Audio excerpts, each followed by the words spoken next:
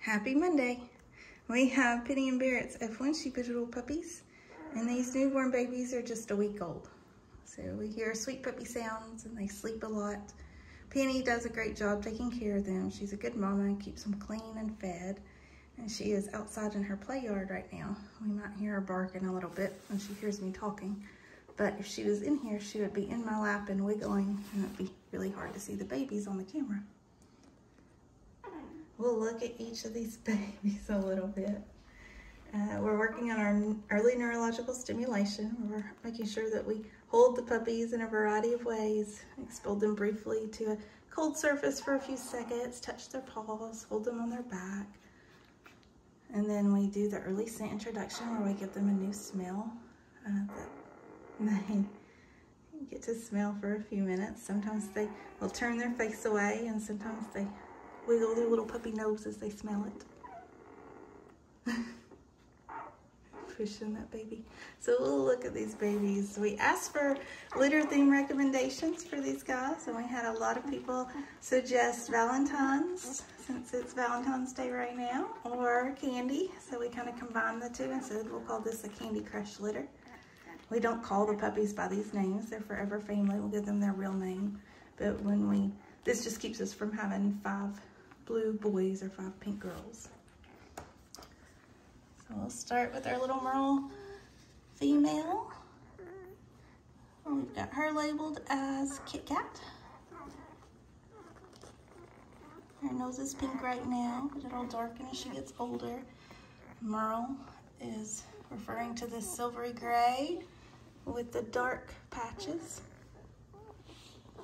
And she's got white markings on her as well.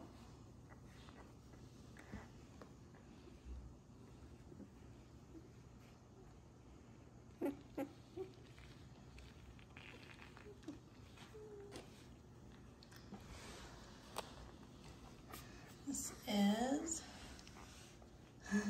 black and white little boy. We're going to call him, or identify him as Rolos. He's got lots of spots, lots of white patches. One side of his face is mostly white. He does have a little bit of black around that eye. Right, and then we have our little Merle boy. So this is Snickers. Got a lot of dark black patches, white markings, and that Merle pattern. Just scooting around as I'm moving over here. Our other Merle female, we have 3 girls in this litter. This is Kit Kat. No, this is Baby Ruth. I went back and forth on which one to call Baby Ruth and which one to call Kit Kat. The Merle pattern with a lot of dark black patches. So, Baby Ruth.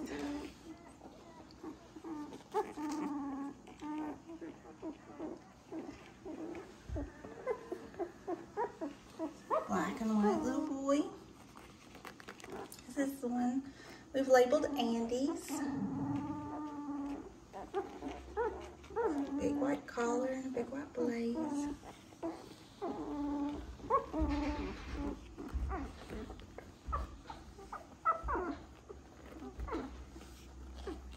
Then we have our black and white female. It's a little girl we're calling Peppermint Patty.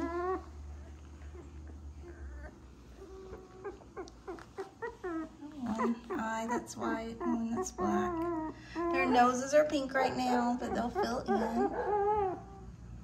Then our last little boy, we got Reese's or Reese's. I'm not sure, I kind of say it both ways. His nose is starting to fill in. Got black paws and a black chest.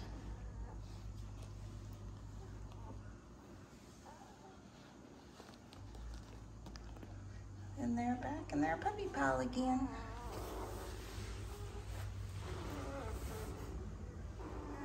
So they'll spend a lot of time sleeping and growing.